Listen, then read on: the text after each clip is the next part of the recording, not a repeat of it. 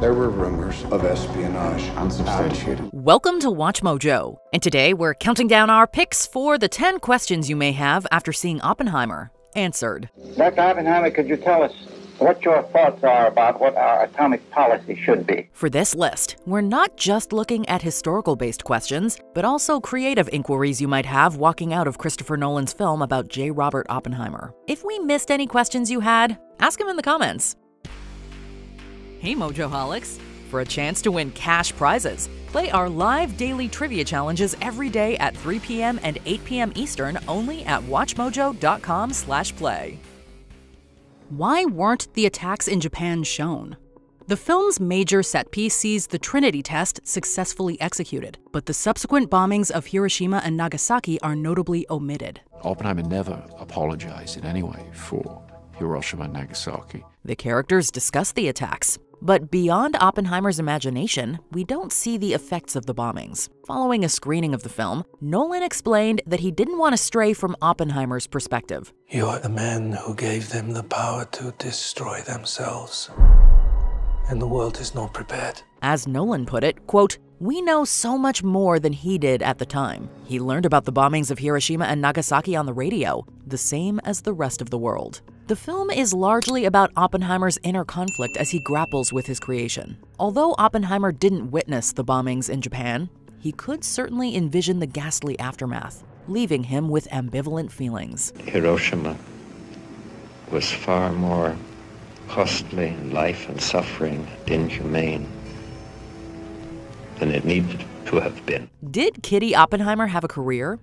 Kitty Oppenheimer remained by her husband's side through thick and thin, but the film glances over her life beyond marriage and motherhood. I think she was very frustrated by being put in the position of a mother and a wife and nothing else. Around the same time that she met Robert, Kitty received her BA in botany for about a year while living in Los Alamos, running blood tests to evaluate the effects of radiation on people. Although she was a trained biologist, Kitty felt limited during her stay at Los Alamos, becoming better known for her cocktail parties. She was an academic, and she was a biologist and a botanist, and ultimately that work was all put to one side for the years at Los Alamos. The film only touches upon her alcohol use, which worsened after the war, leading to several accidents and broken bones. Kitty struggled with pills and smoking as well. 5 years after Robert died, Kitty passed away due to an embolism at age 62. She did not thrive at Los Alamos. It was a lonely and hard existence. What was Einstein's role in the atomic bomb? His greatest achievement, E equals mc squared, also becomes this thing that can destroy the world. In a couple of key scenes, Oppenheimer discusses the possible ramifications of nuclear weaponry with Albert Einstein. Being a pacifist with left-winged views, Einstein wasn't granted security clearance for the Manhattan Project. Despite not being directly involved in its construction, Einstein helped light the fuse that led to the atomic bomb. The energy that the bomb releases is linked to the E equals mc squared equation, which Einstein formulated. As such, Einstein was asked to write a letter to President Franklin Delano Roosevelt encouraging the study of atomic energy. On August 2nd, 1939, Einstein co-signed a letter to President Roosevelt alerting him to a new phenomenon that would lead to the construction of bombs. Einstein was motivated by the fear that the Germans might build a bomb. He came to regret the letter, saying, quote, "Had I known that the Germans would not succeed in developing an atomic bomb, I would have done nothing." When Einstein heard the news, he put his head in his hands and said, "I could burn my fingers that I wrote that letter to President Roosevelt." What's up with the black and white cinematography? Oppenheimer shifts between being presented in color and black and white. While not the first time Nolan has done this, the symbolism here has confused some audiences. We're in a race against the Nazis.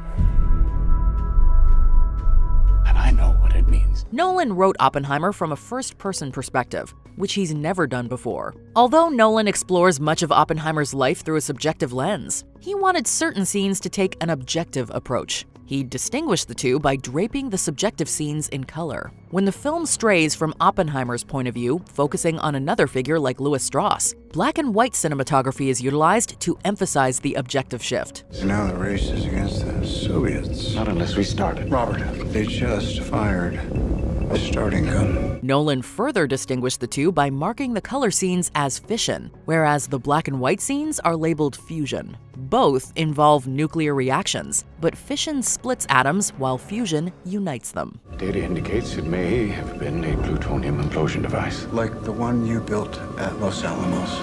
Did Klaus Fuchs face consequences for spying? There were rumors of espionage. Unsubstantiated. Los Alamos. There's no proof there was a spy at Los Alamos. A theoretical physicist, Klaus Fuchs only briefly appears in Oppenheimer, flying under the radar until it's later revealed that he was spying for the Soviet Union. Although Fuchs wasn't the only spy who infiltrated the Manhattan Project, he perhaps left the most prominent impression. Nos savants complices, comme Fuchs ou Hall, sortaient les documents de Los Alamos et les remettaient à des agents que j'avais appelés des messagers. Joining the project in 1943, Fuchs came to be viewed as a valuable asset, being present for the Trinity test. After his espionage came to light, Fuchs pled guilty and received a 14-year sentence in 1950, only serving 9 years due to good behavior. Fuchs was sent back to the German Democratic Republic where he resumed his research. Klaus Fuchs was a real soldier, and his pro-communist activism was publicly known. Arrested in the United States in 1950, he spent 9 years in American prison. He'd even become the Institute for Nuclear Research in Rossendorf's deputy director, holding the position until his retirement in 1979. Was Jean Tatlock murdered, or did she take her own life? Seems I can't believe we're really not together, you and me. But it's been years. Yeah. Incredible, isn't it? Not long after spending one last night together, Oppenheimer learns that Jean Tatlock has died. Although she apparently took her own life, the film suggests that foul play might have been afoot. While some have theorized that Tatlock was assassinated by intelligence officers, most historians agree that she died by her own hand. The day after her death, Tatlock's father discovered her body submerged in the bathtub with an unsigned note. The message didn't spell out exactly what drove Tatlock to this point, although she had been living with clinical depression for some time. It's not you.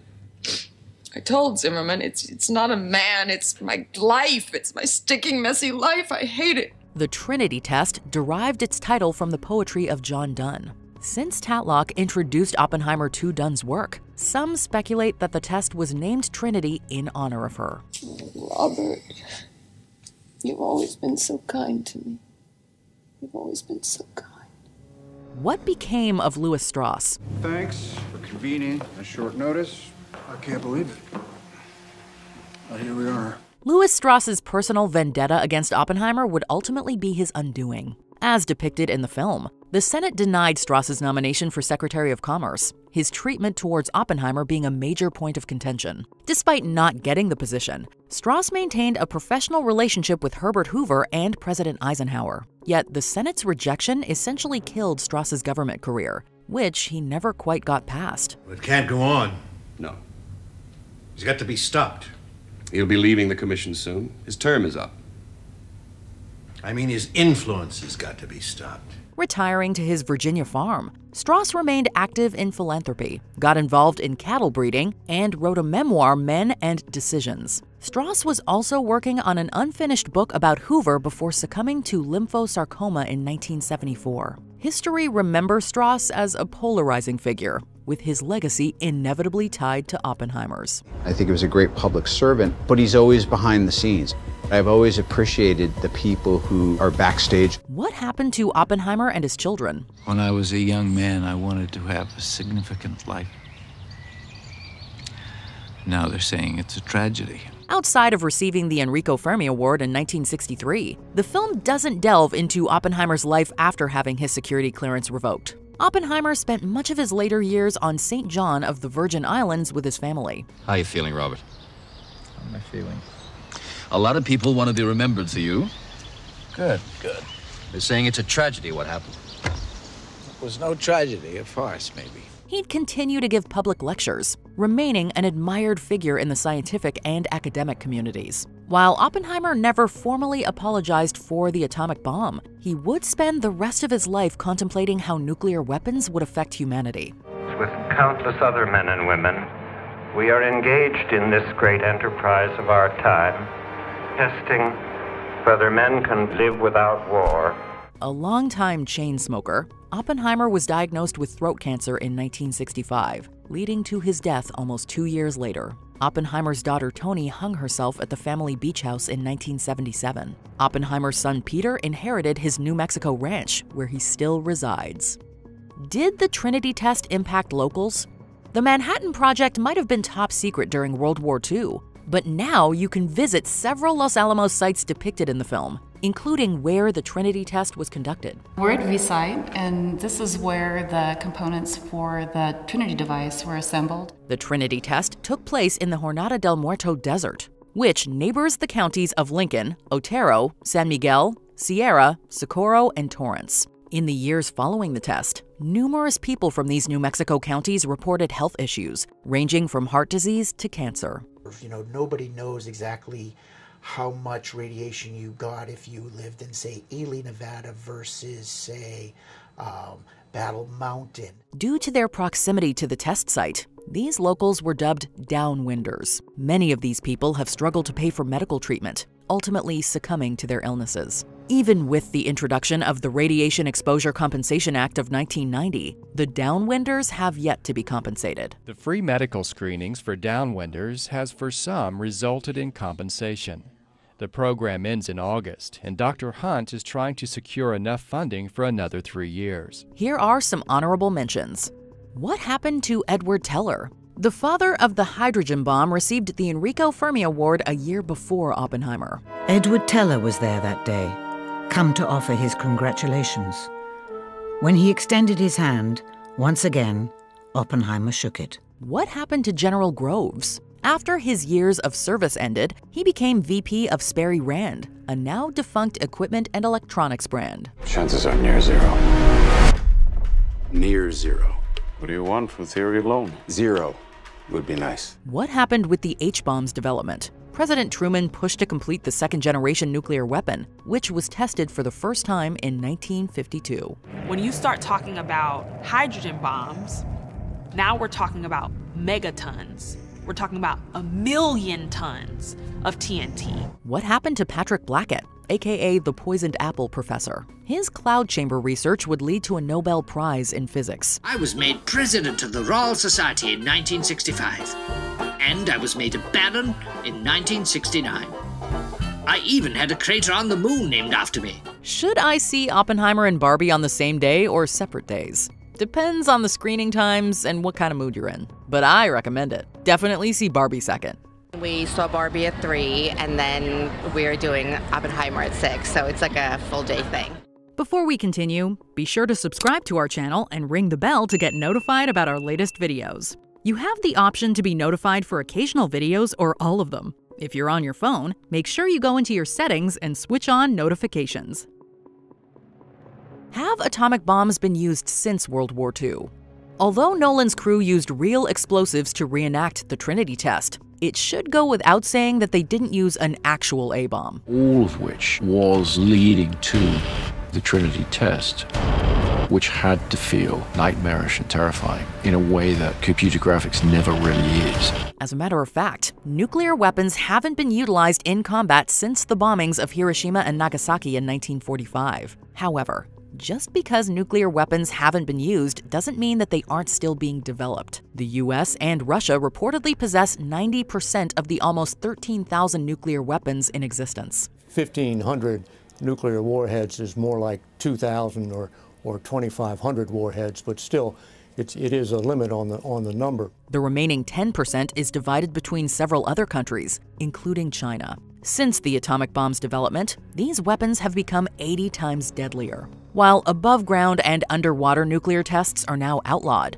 the threat of nuclear warfare remains very much in the zeitgeist. One says, "Now I am become death, the destroyer of worlds."